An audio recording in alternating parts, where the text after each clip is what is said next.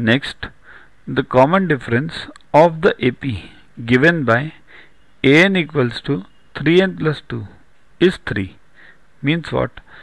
An means any term is given by 3n plus 2, and the common difference is 3. This is what we have to prove.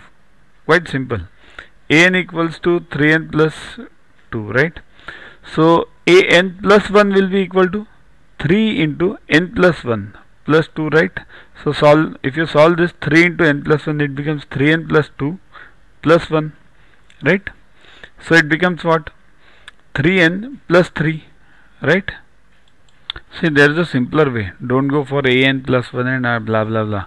An is given by 3n plus 2, right? So any n will satisfy this condition. So a1 equals to what? 3 into 1 plus 2, that is 5. a2 equals to 3 into 2 plus 2 equals to 8, right?